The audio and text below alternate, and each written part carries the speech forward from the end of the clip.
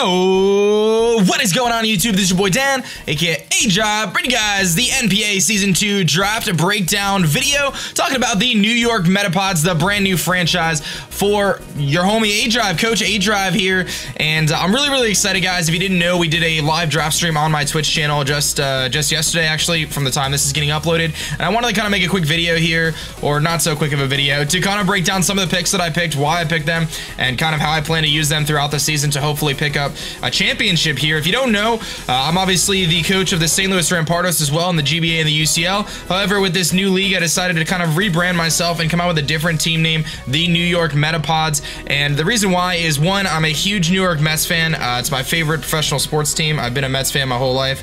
Two, I live in Connecticut, which is really close to New York, so I guess that's the closest like sports team to me. Everyone always asked if I lived in St. Louis, but I didn't. And the St. Louis Rams moved to LA, and I got sick of hearing about people asking me about whether I was going to change the name to the Los Angeles Rampardos. And yeah, those are the main reasons. Plus, the bug Pokemon are kind of my thing, if you haven't figured that out yet. So I decided to kind of go with a more bug theme. So Mr. Metapod and the New York Metapods are going to be our new team name here for the NPA at the very least, and maybe some other leagues in the future. Wink. Anyway, so as I've kind of demonstrated in the past, we've kind of shown our battling prowess as the St. Louis Rampardos, and I fully expect that to continue as the Metapod. So hopefully we have a pretty good team here that'll help us out and get us to another championship. This would potentially be our 5th championship in a row. So we'll see how things go, but I'm going to give you guys a little bit of a breakdown kind of on how I went into this draft and what I plan on doing. My game plan was ahead of time. We're going to go through every single pick, and I'll talk a little bit about the team as a whole as well. Of course, if you guys have any suggestions or any comments or anything like that, I'm curious, let me know in the comment section below. I do read my comments, guys, so it's definitely worth your time to leave, a quick comment there. And of course, if you could leave a like rating on the video, that would be greatly appreciated. This helps out my channel a lot. So anyway, I think we can kind of jump into the draft here. So kind of pre-draft, my thought process was, this is the very similar to the GBA style of drafting. In fact, I actually kind of introduced it to the NPA and kind of said, hey guys, like, I think this drafting style is a really cool way to go. I think we can make it balanced, and it's going to be tough, with 24 teams, but I think we can make it work. So we made some tweaks and kind of adjusted things. And with 24 teams, things are a bit challenging to draft a team that you want, because there's so many teams that are picking, so there's so many opportunities for the picks that you want to be taken. So it makes it a little bit challenging. And it turns out that I end up with the 23rd out of 24 picks, which means I have the 23rd pick, and then the last guy has the 24th and 25th pick, and then I have the 26th pick, and then it kind of goes from there, right? So I have a huge period of time that I have to wait between, my picks. I get 2 picks basically right in a row, and then I have a huge period of time where I don't get to pick at all. So it's very tough to build a team that way, but in some regards, it can be an advantage too, because I get to pick 2 Pokemon that might complement each other pretty well, and that was kind of one of the things I focused on here. So going into this draft, I said to myself, like, you know what, here's what we got to do. I want to win a championship this season with this team, so I need to come up with a team that's going to be the team that no one can beat. And there's one playstyle in competitive Pokemon that is very reliable, and that's actually Stall. And I know a lot of people look down upon Stall and think negatively about playing with a bulky style of offense or bulky teams, or just, kind of balanced Stall, things like that. It's such a negative vibe, but it's the most consistent playstyle. And while it can draw out battles to be longer, I think that there's still a tremendous amount of skill involved. I think there is a lot of team building that still goes into it, and it is truthfully the most comfortable playstyle that I feel the best with. I've demonstrated through other leagues that I can play with really any playstyle. I've shown that I can play with pretty offensive teams with Mega Metagross and Hydreigon, Raikou, things like that. I've shown that I can play with a bulky offensive type of team with Chansey and Mega Sableye and Rotom-Wash and Nidoqueen. I've shown that I can play with a team that no one even expected to kind of win, which with my Mega Aggron and my Victini and my Sylveon and Salamence and things like that. So I've demonstrated the ability to run multiple different teams and different Pokemon, and there's a huge part of me that goes into a draft excited to try out different Pokemon and do different things, and then there's another part of me that kind of wants to stick with what I'm comfortable with and kind of expand upon stuff that I've done in the past. And I think the latter there is one of the things that I really wanted to focus on.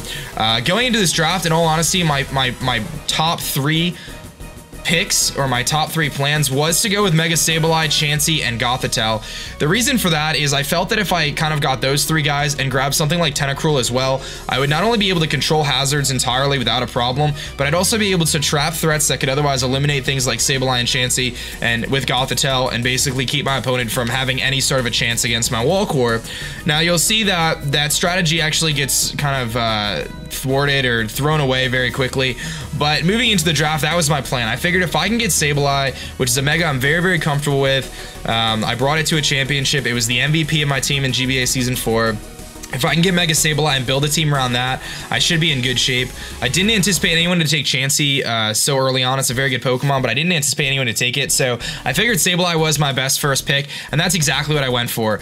There was things like Mega Altaria on the board and things like that, and I really wanted to go with a bulky style of play. I feel like Mega Sableye, again, is a Pokemon I'm very comfortable with. It's a Pokemon that I think can do a lot of work, and it just changes how your opponent plays. It keeps your opponent from using moves like Will-O-Wisp and Thunder Wave and Taunt. It keeps your opponent from setting up entry hazards like Stealth Rocks and so on. It's got a decent amount of bulk, and it does have a great typing, only weak to Fairy. So I felt like it was a great Pokemon to build my team around. Do I necessarily think it was a first round pick for me? No, I don't think Sableye warrants a first round pick. Maybe a second round pick in a 24 team draft, but not a first round pick. But because it was so central to the team that I wanted to build, I felt like I needed to grab it, because if it got drafted and I didn't get to take Mega Sableye, then my entire plan for this draft was going to be out the window, which ended up being out the window very, very shortly thereafter. So again, you guys have seen me probably use Mega Sableye pretty effectively. Like I said, it did win the MVP on my team in Season 4 of the GBA. I think it's a very, very good Pokemon.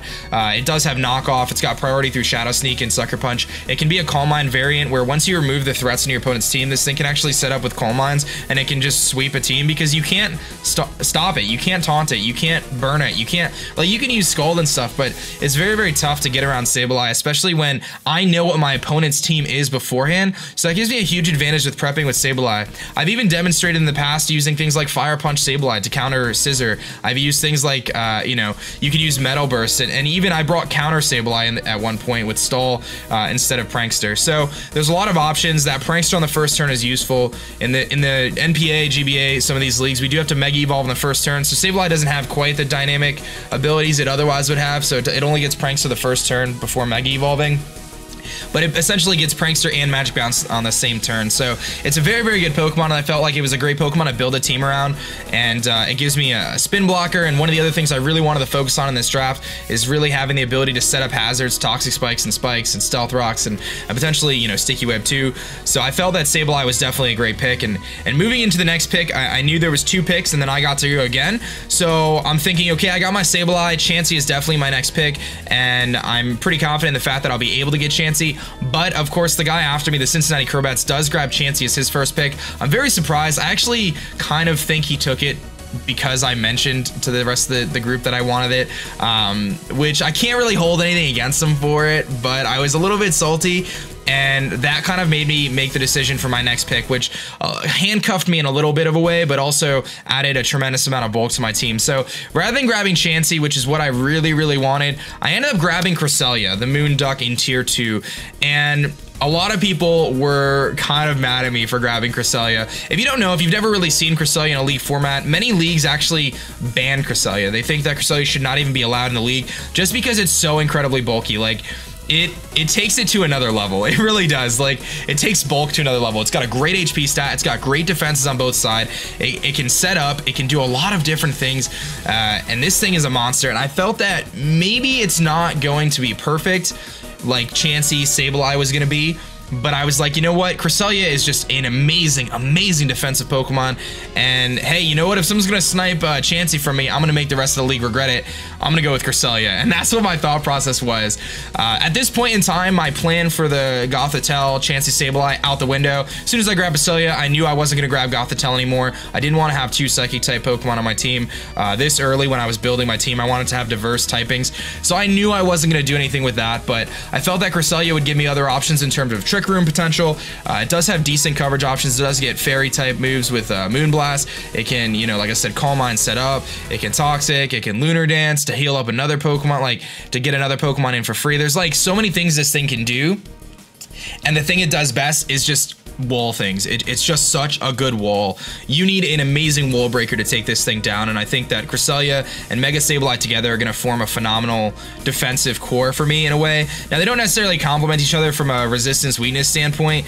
They make fighting types irrelevant. But what Cresselia does do is, like I said, it just has such natural bulk that is really unmatched. There's not really any other Pokemon that have the natural bulk that Cresselia does, and I figured Mega Sableye can sponge those knockoffs if it needs to, and Cresselia would be able to put in some work. So that was kind of like my idea, my thought process moving in to the first 2 rounds, and I knew at this point in the draft I really didn't have another pick for another, you know, nearly 40-something picks. So you got to remember here, the draft pool starts to get really, really thin all of a sudden, and I kind of handcuffed myself in another way because I grabbed a tier 2 Pokemon in Cresselia, and that kind of put me in a spot where I realized, okay, a lot of the tier 1 Pokemon that are available, I'm not really a big fan of at this point. So what do I do? Do I jump into tier 3? Do I jump into tier 2? Do I force myself into a tier 1 Pokemon I don't like? Well, my next pick comes around, and like I said, it's a long ways away, and I grabbed Entei. Now, Latias, you can see, was the pick right before me, and I wasn't going to grab Latias again. I didn't want another Psychic type because I already had Cresselia, and I tried to pick diverse typings, and I was like, all right, I need a Pokemon that is going to work with the weaknesses I have, right? So right now I have a Dart weakness with Cresselia, and then I have, you know, a Bug weakness, but I don't really care about that so much. But I care about the Fairy weakness that Mega Sableye has, and you'll see throughout this draft, I want to make sure I have a number of different things on my team that can respond to Fairy types. Mega Sableye has one weakness, and that's Fairy types, and I needed Pokemon that can check those. And I needed an offensive Pokemon as well to kind of round out this team, because I don't want to just have a stall team at this point. Now that I don't have Gothitelle, Sableye, Chansey, I don't want a stall team. I want a bulky offense team. That's what my focus is in this draft, and I think grabbing Entei was a great decision. Entei, in the last couple leagues I've been in, has been in the top 5 of kills for that league in every league, man. There's a reason why. Entei has an amazing move called Sacred Fire, which has a 50% chance to burn. If you thought Scald was a great move, Sacred Fire is even better, man. And offensive fire types, for some reason, are just amazing in the draft league format. They just destroy Victini, Entei, Charizard. They're all so good, and I knew that Entei had to be the Pokemon I grabbed. It's just so incredibly hard hitting. It's got that 100 base speed, I believe, so it is relatively fast. It has priority and extreme speed, something that my teams in the past have not been able to utilize. And I've even seen some really creative sets with Entei through Gym Leader Geo and stuff, where he runs like, you know, Weakness Policy and Solar Beam and Special Entei. So there is some versatility there as well, not to mention just the fact that this thing is just a ginormous wall breaker. You just click Sacred Fire, and there's no switch-ins for it. There's very few switch-ins for it, because you can't switch in physical attackers, because if you get burned, you just lost like a huge Pokemon on your team. You can't switch it, like, if it could burn walls, like if there's a wall that could, like, say Rotom Wash, for example, switches in, and yeah, it may take like 25% or 30%, but then if it gets burned, then all of a sudden it's like, oh, it's not, like, this thing is not going to be able to take more hits. Like, this Entei's about to run through my team. So Entei is just a tremendous offensive Pokemon, and the statistics don't lie. Like I said, it consistently has shown itself in the top of the league for many seasons, and I have a lot of experience using it in the UU ladder, and I think it's going to be a great Pokemon for our team, and I think we're going to put in some serious work here. I really look for Entei to put in a ton of work. So I grabbed my next tier 2, so now I'm like, okay, so I have my 2 tier 2 Pokemon, but I need a tier 1, but the problem is there's not much left. At this point, I think there's Zapdos, Thundurus I, and Thundurus T. There's like Goodra and Infernape.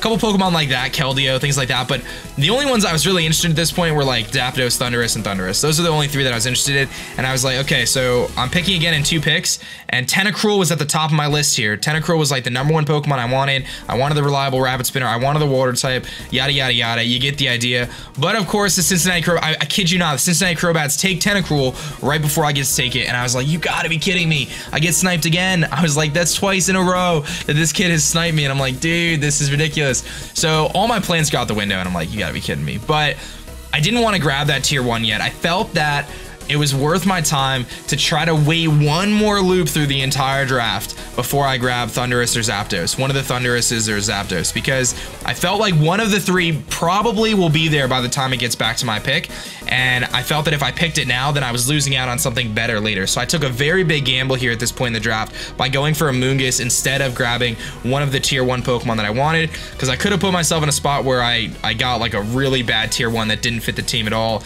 And it was a risk I wanted to take. It was a risk I felt that I needed to take to build a better team here. So coming back on the wheel here, I grab Amoonguss, as you can obviously see here. Amoonguss is a great defensive pivot Pokemon. It's got Regenerator, and that alone makes it amazing. But what it does also have is it's got Spore. Spore can put your opponent to sleep 100% of the time, assuming they don't have a grass type. And you see the makings of a Fire Water Grass core here with Amoonguss and Entei already. And I saw Gym Leader Geo actually take these two Pokemon and make them really, really work effectively. And I think because of my aggressive doubling strategies and how I play against my opponents, I think a Pokemon like Amoonguss is going to be huge for my team. Now, Amoonguss is often looked at as like being a bulky, wall-y type Pokemon, but it does have some offensive prowess as well. You can't kind of rule out the fact that it does get Sludge Bomb, it does get, you know, Giga Drain, it can run Foul Play as well. Spore is obviously one of its main sets, and usually you'll see this thing either Assault Vested or some sort of bulky, you know, defensive or physically or especially defensive set. But I felt that this Pokemon could be huge for me because, excuse me, it gives me one other fairy response. As I mentioned before, Sableye does have only one weakness, which is fairy types, and I felt that by grabbing Amoonguss, I'd be able to do a couple of different things. One, get rid of any potential fighting types that want to face my team, because now fighting types are essentially useless against me. And two, give me another fairy response in case my opponent has a really good fairy type that I have a hard time dealing with. Something like an Azumarill or something like that, which otherwise would take down Mega Sableye. And I felt that Amoonguss was just going to give me that defensive support pivot Pokemon, put things to sleep. It can heal itself up with Synthesis, and you know, it's just a really good Pokemon. I felt that, you know, it's just going to put in the finest of work. So anyway, here I am after round 4 with Cresselia, Amoonguss, Mega Sableye, Entei. I realized next round I 100% need to pick my tier 1 Pokemon because the pool is getting thinner and thinner and thinner. Round 5 comes through and I say, okay, you know what? Based on the way Cincinnati Crobat's draft has been, they're not going to grab a tier 1 Pokemon, I don't believe. So it's pretty safe for me to go, okay, you know what? I'm going to grab something different. I'll grab my tier 1 on the wheel back, and you see right above me, actually, Thundurus Incarnate was taken at this point in time right before me. So had Thundurus Eye not been taken, that probably would have been my pick here. But instead, I go with Alomomola. There wasn't really much left on the draft board in terms of bulky water types, and I figured, you know what? Alomomola is huge setup fodder. I know that it's setup fodder, but it's very, very hard to set up on a team that I'm starting to build here because of Entei, because of Cresselia, because of Amoonguss, because of Alomomola. You really have, like, you can set up, but you're gonna have to have some sort of insane wall breaker to break through this core. So setup sweepers aren't as scary as they otherwise would be. But this made me think about Pokemon like Ditto for later rounds. I think that Ditto could have been a really good pick, or could be a really good pick moving forward here. But I figured Alomomola was going to be the Pokemon I needed. And again, another bulky Pokemon, another Pokemon with Regenerator. Gives me 2 Regenerator Mons, Alomomola and Amoonguss. They're going to pair really, really nicely together. And then it also pairs nicely with Entei. So now I have this Fire, Water, Grass core that my team is built around with Pokemon like Mega Sableye and Cresselia. And you look at these 5 Pokemon, you're like, Dan, I hate you. What is with this bulk? What is with this? And I'm like, all right, I need to start to draft some offense here as well.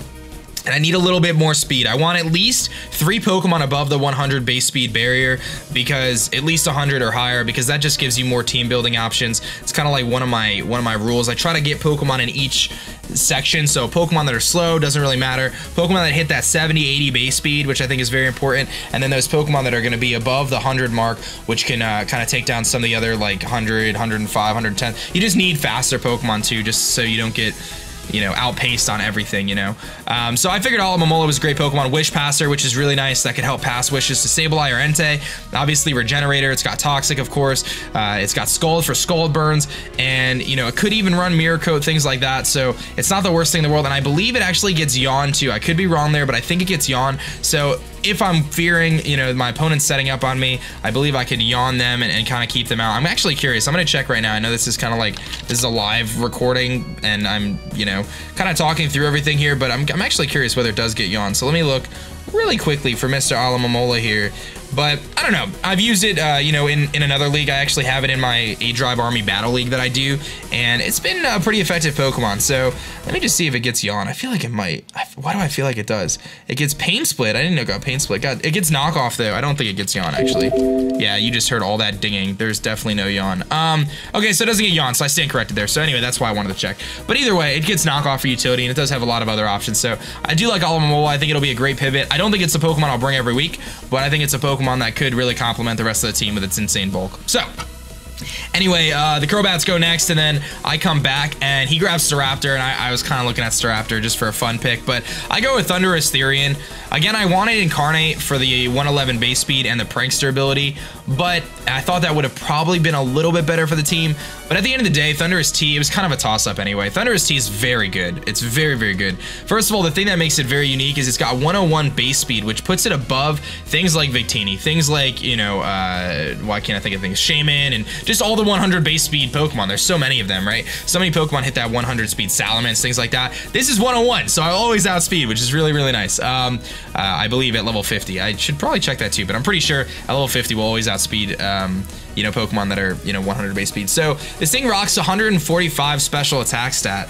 It's also got a decent attack stat, I believe 105 as well. It can be a mix set, it can be a choice scarfer, it can be a nasty plot, it can be an agility set. I mean, this thing is the sweeper right here. This is the Pokemon that is going to put in the work. And we already know fast electric types are amazing in the Draft League format. We have no doubt about that. It's been proven time and time again. Raikou, Jolteon, Manectric, like these Pokemon show themselves every season. And I've yet to see someone really use Thundurus very effectively, but I think it can fit into what I'm doing. I think just firing off those Thunderbolts are going to be insane, and I think I have the proper support to cover ground types as well with Amoonguss and Alomomola, and I'll be looking in the rest of the draft to try to pick up some other answers for ground types, but Thundurus does get like Sludge Wave, you know, things like that, so it does have a pretty wide, excuse me, kind of coverage options too.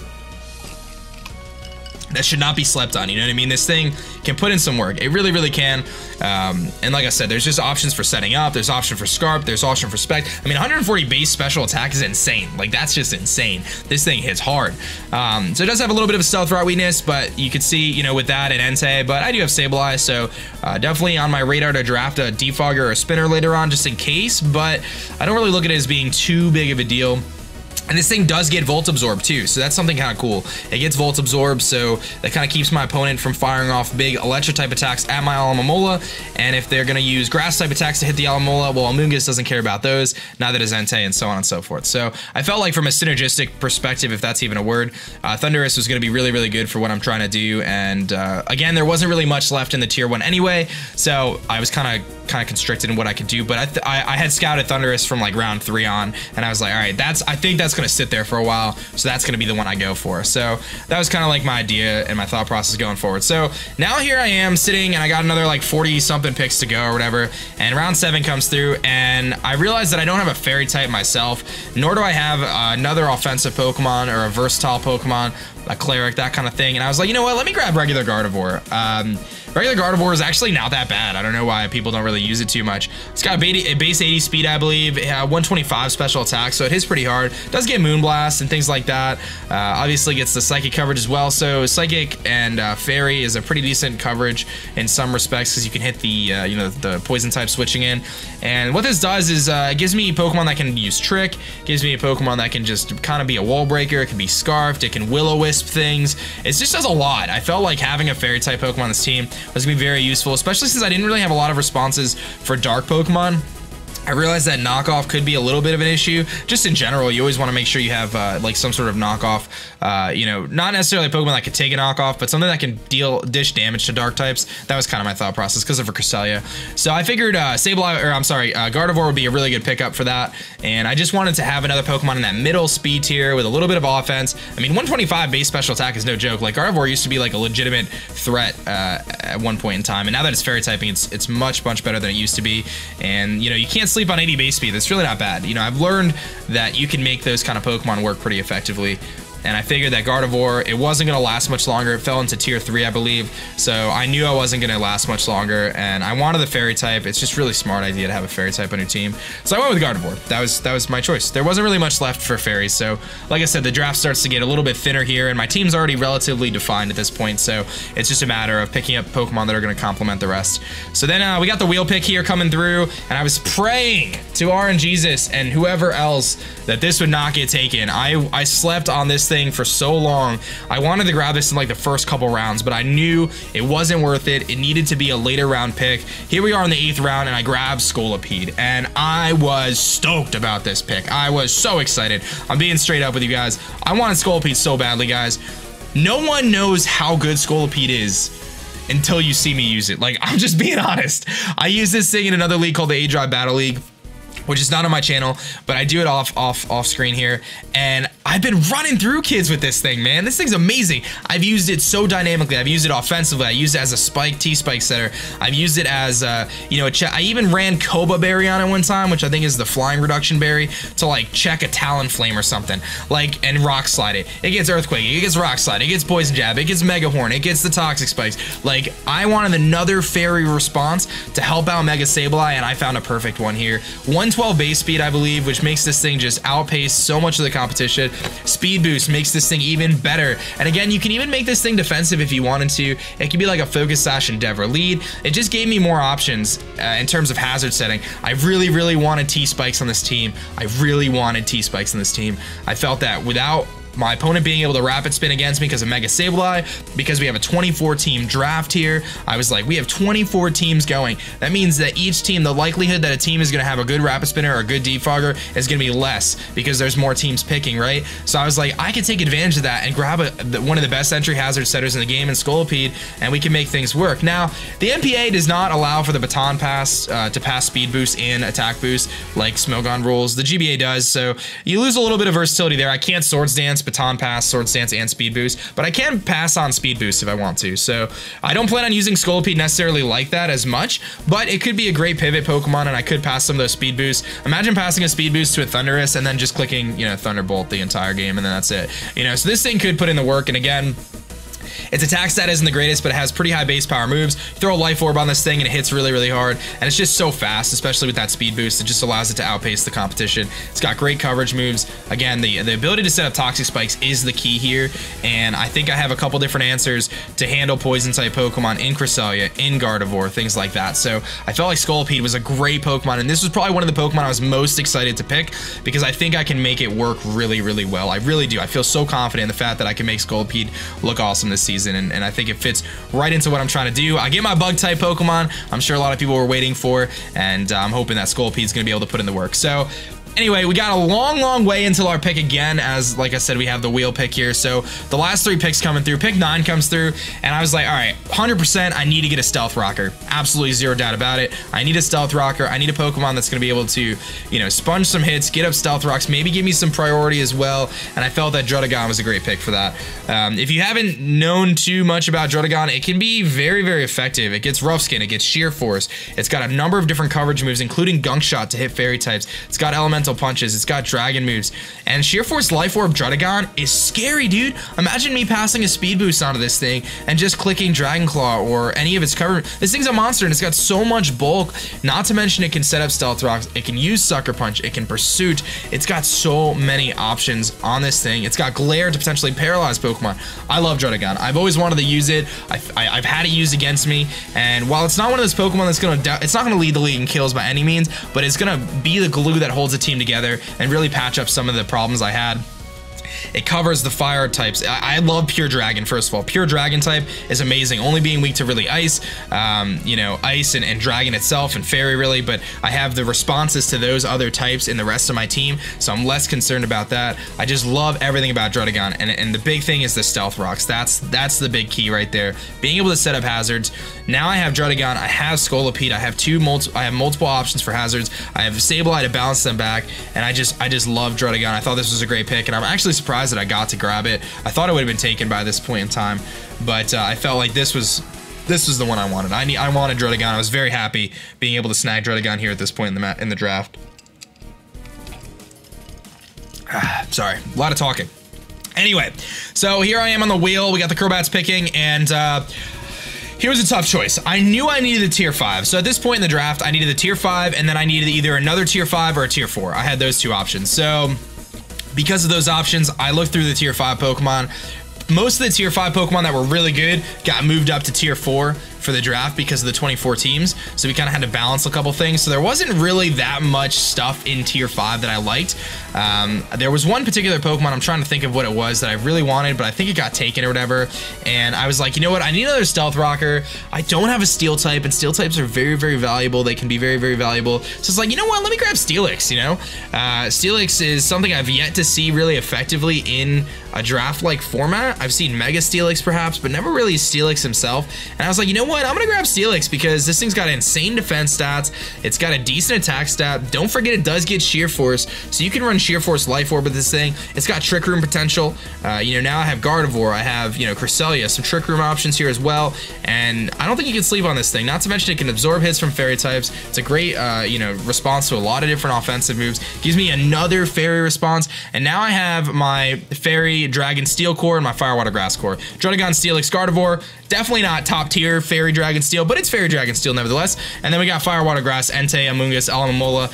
Again, I don't think that's tier 1. I think it's like a tier 2, you know, little core there. But I think you throw Mega Sableye, Cresselia in the mix, and you're like, how do you even break down these walls? You're not going to.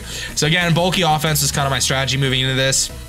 And I think Steelix is going to be pretty sweet, man. I really do. It's got Heavy Slam. It doesn't have the worst stats in the world. It's not amazing by any means, but you got to realize in counter team formats, so many Pokemon are so different because you know what your opponent's going to bring. So I know if Steelix doesn't have a chance this matchup, then I can make it work. And really the weaknesses that Steelix has, you know, ground type and fighting type and things like that, the rest of my team sponges really well. Like I have Levitators, I have floating Pokemon. You do not want to bring fighting types against me. It is useless against the team I have. There's no reason to bring a fighting type. You're going to get destroyed. You know, and with my Regenerator cores, I just felt like Steelix was going to be great, and it gives me another Stealth Rock option if I don't want to bring Druddigon. So now I have 3 options for hazards, and I was like pretty hyped about that. And, you know, now again, I'm the second to last pick in the draft now that we're in the 11th round, and the last pick that I'm going to grab, or the second to last pick of the draft overall, and my last pick is going to be Shiftry here, Mr. Pinocchio. So Shiftry was not necessarily on my radar. I really wanted Ditto, as I mentioned earlier, but I figured, you know what? I don't have any dark types aside from Sableye.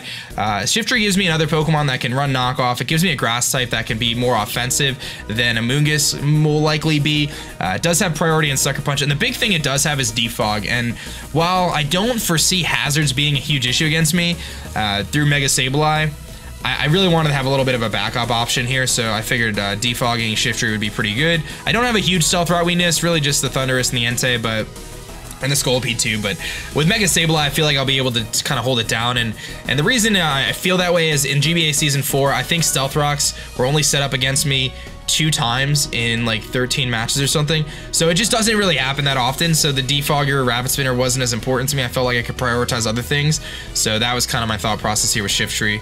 As my last pick, I was like, you know what, it's a really good Pokemon. It's not a bad Pokemon at all. It gives me a little bit more offense and kind of sits in that mid-speed tier. I think it's like base 70 or 80 or something like that. So I was like, you know what, I think Shiftry will be great. I don't know how much I'll use it in all honesty. It's definitely like the Pokemon that I think fits the team the least. That and Steelix, really, the 2 that I would like the last 2 picks. But again, here we are, and over 250 picks now had taken place before this guy gets drafted. So I'm like, you know what? For being the 263rd Pokemon drafted overall, or whatever that the number was, Shiftry's pretty darn good when you think about the 260-something others were picked before it, so I was pretty happy with that. So there's our team right there, man. Your New York Metapods moving into the NPA Season 2. The league actually starts this weekend on Sunday, so you'll see the first week of matches right away. I believe I play the LA APOMs or something like that, so we'll see how things go, but I'm just really hyped about this team. I'm really hyped about this season. I think it's going to be a great season for us. I think we're going to have a lot of fun, and I think we got a really good team. I think our team, I really feel like our team can win a championship. I'm just gonna be honest. This is probably one of the best teams I think I've ever drafted. I really like my GBA season team right now, and I think my UCL team is just insane. But this is a team that I feel comfortable with. This is a combination of Pokemon that I've used in the past that I know work with my playstyle, and Pokemon that I haven't used, but I have a lot of faith in the fact that I can make them look awesome, and that's really my focus here.